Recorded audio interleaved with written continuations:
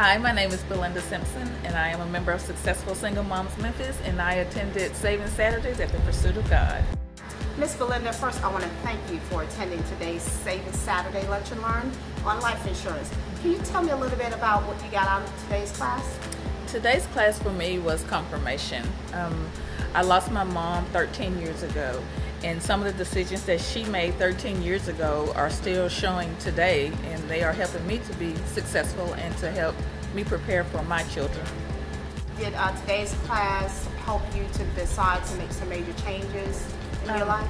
I won't be making major changes. I'm on the right track. As I said, it was totally confirmation, but it will instill in me some things that I need to do better for my boys to make sure that when I do leave this earth that they are taken care of. Can you give us one takeaway from the class that was really major for you? For us as a people to be honest about our situations and our circumstances and our health when we're speaking to our providers about insurance products.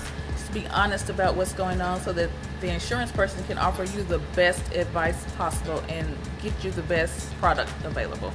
The School of Accelerated Prosperity is an awesome ministry that the Pursuit of God has, and it is just something that every church should offer their congregation because it is wonderful. It's not just for now, but it's for future generations. Ms. Belinda, I'm just curious, what made you decide to come out today?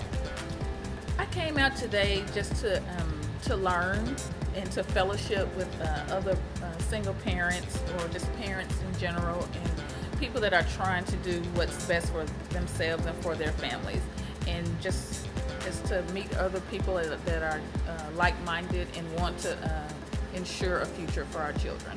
Well, I thank you very much for that, because that was one of the main reasons why Saving Saturdays was developed, in order to put like-minded individuals together, especially single parents, who can come together and talk about topics and issues that are so near and dear to them, and they'll be able to fellowship and share that with each other.